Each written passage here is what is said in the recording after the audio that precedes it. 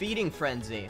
Omar Conger was a free diving hunter. He was one of 4 victims during a mini feeding frenzy in 1984 near Santa Cruz, California.